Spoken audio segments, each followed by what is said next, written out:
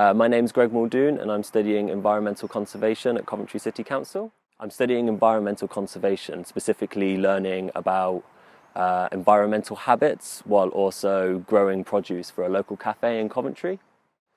Apart from the obvious bonus of being paid to work towards your degree, it's also opened lots of opportunities already for me. I've already begun to meet lots of people in the industry.